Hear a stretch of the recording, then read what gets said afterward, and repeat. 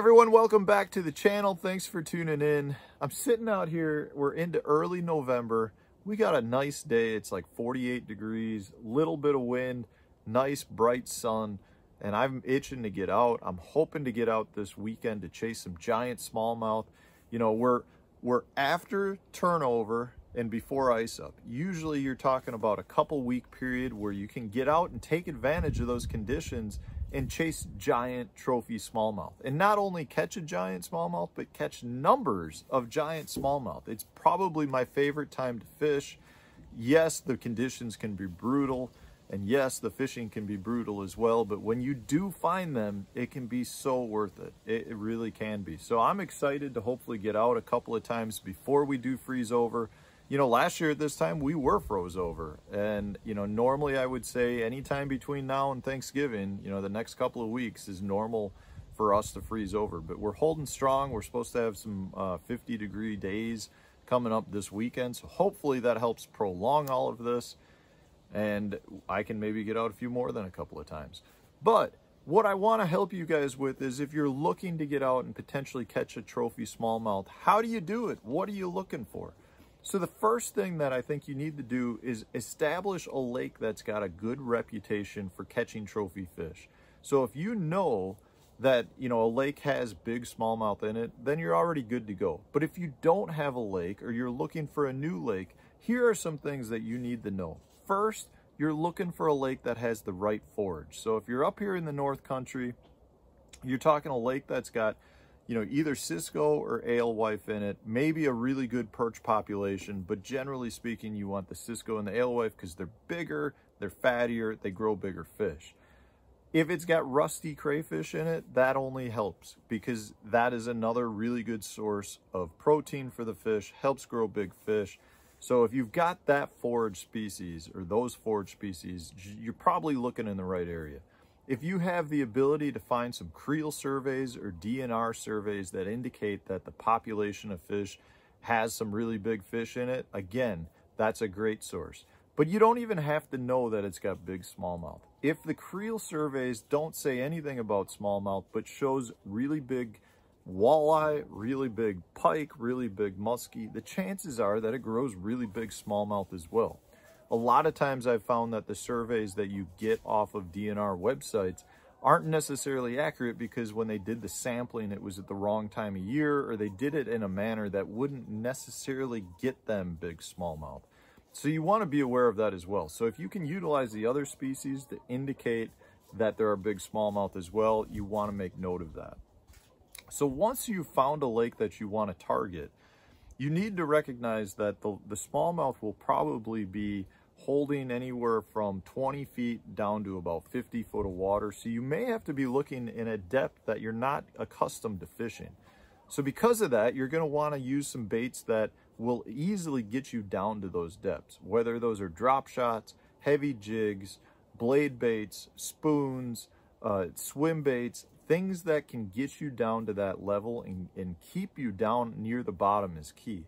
You have to recognize that this time of year, the activity level of these fish is really, really slow. So you're always going to be able to catch a fish here or there, probably on a jerk bait or a swim bait by keeping it off the bottom. But generally speaking, you want to bop these fish on the head with your bait. You know, a lot of times the fish I catch will have clay and mud on their fins because they're just sitting there buried, you know, with their bellies on the bottom. And you can feel when you find a good area that's got a lot of fish, you'll actually feel your bait almost hit the fish and roll the fish over. And that's a good way to get them to bite, but it's also a good way to to recognize you're in an area that has fish.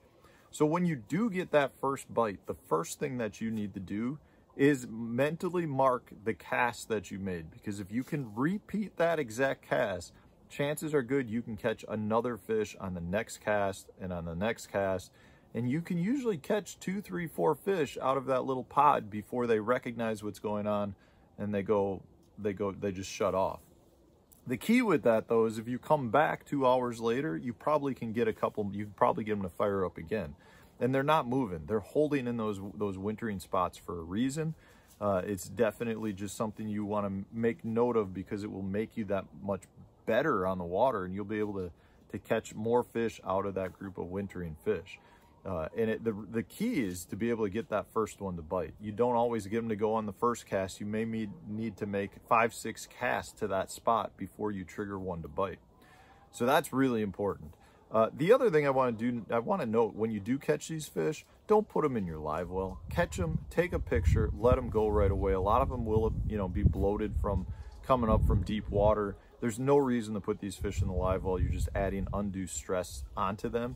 Let them get back down to their wintering spot as soon as possible.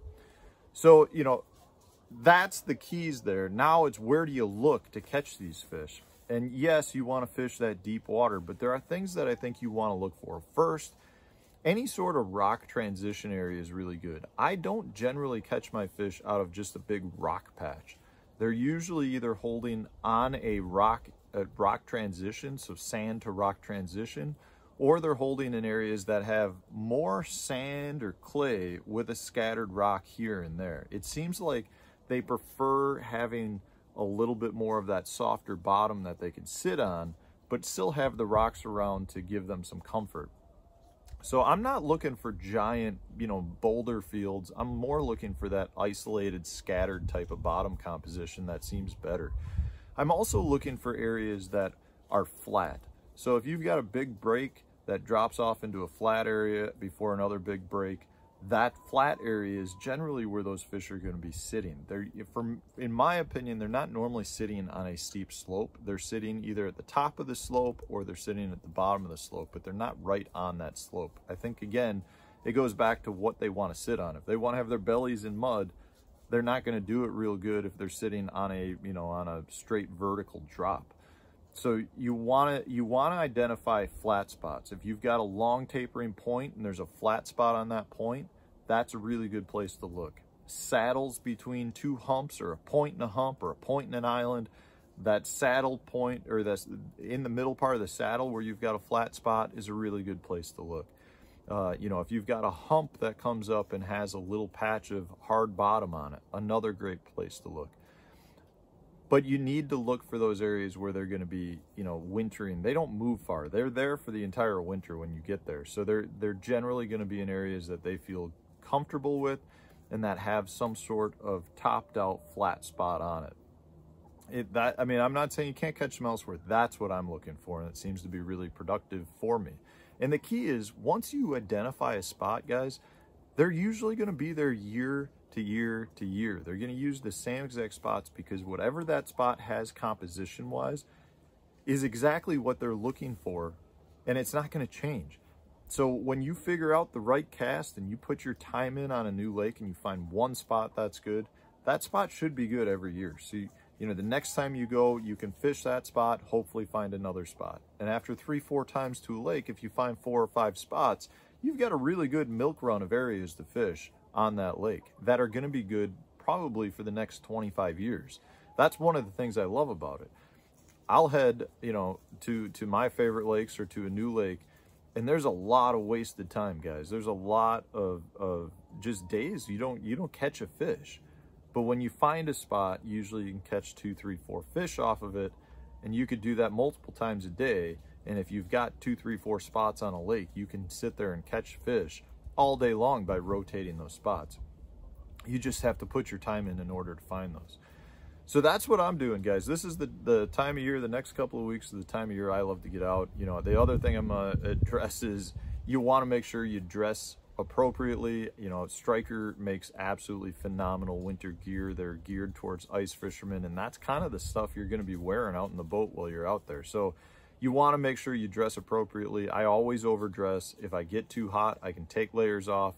If I don't dress warm and I get to the lake and I'm cold, I can't put more layers on because I don't have it. So you want to dress appropriately and stay warm when you're out on the water, because the last thing you want to do is fall in, because when you're talking 40, 42 degree water temps, you could potentially be in a serious position. So you want to be careful while you're out there. So I hope this was helpful, guys. Remember, catch them big smallmouth, let them go right away so that you can catch them the next year. I really do think we're going to see, at least here in Wisconsin, a state record smallmouth caught in the next year. So it's really good right now. So I hope it was helpful. If it was, hit that like button. Stay tuned for another video tomorrow.